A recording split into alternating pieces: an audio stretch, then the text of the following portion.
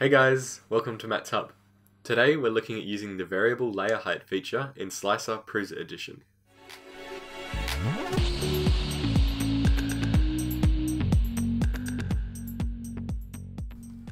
Variable layer height is a really handy feature that you can use to define different parts of your model to print with different layer heights. Now this can be done with Simplify 3D's multiple processors, but 1, Slic is free, and 2, Slic3r's variable layer height actually lets you smoothly transition between two different layer heights, so you can't really see the transition zone in your print. So here's an example of something that you could use this on. It's a part of the Heart Gears model that you can download on Thingiverse. The link's in the description. And it's got quite a flat, sort of rounded top surface here. So usually you'd want to print this with a finer layer height so you don't see the layer lines as much.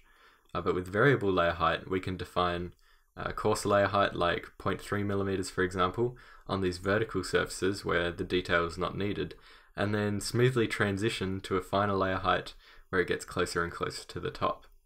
So that can help us to cut down on quite a lot of print time. Let's head over to Slic3r now and I can show you how to do it in the software.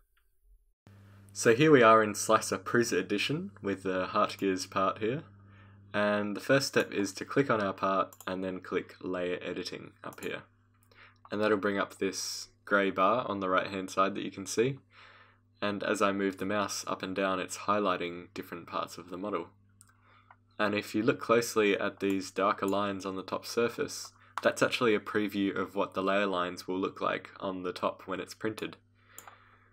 So, firstly, we're going to set what the minimum and maximum layer height that we can adjust to is. So to do that, we'll go to Printer Settings, Extruder 1, or whatever extruder you're using, and then go to Layer Height Limits. And I'm going to set the minimum to 0.07 and the maximum to 0.25. They're just the defaults. And the base layer height of what everything is currently at is 0.3mm because that's what I've got it set to here. So now we'll go back to the plater, and I'm just going to start by adding detail to the top of the part here. And you can see by clicking and holding the left mouse button, it's brought this blue line up to represent adding detail or a lower layer height. So I can click and hold the left mouse button and that's going to add detail further down the part. Don't worry about jagged edges like that because that's what this smoothing is for. So shift and right mouse button, if I hold those two, I can go over and smooth all of that out. And that can all be smoothed into a straight line. And to increase the area that I'm editing, I can use the scroll wheel just like that, so I can smooth over that whole area more efficiently. Just like that.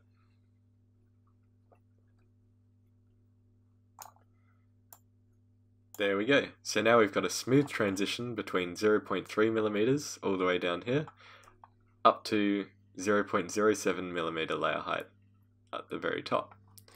And that's looking really nice, I think. I'm pretty happy with that. So now all that's left is to just click Slice, and I'll have a look at the preview. Here it is. Looks perfect. So I'll send that to the printer, and I'm also going to print off the same part but just at 0.3mm layer height all the way through so we can compare the print time. So I'll head off and do that now. So here are the two prints all finished now. The print with variable layer height took 53 minutes and the print without variable layer height took 47 minutes. So just a 6-minute difference for this massive improvement in detail that you can see here.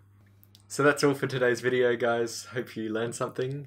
Be sure to subscribe if you want to see any future 3D printing tutorials. Thanks for watching. Bye.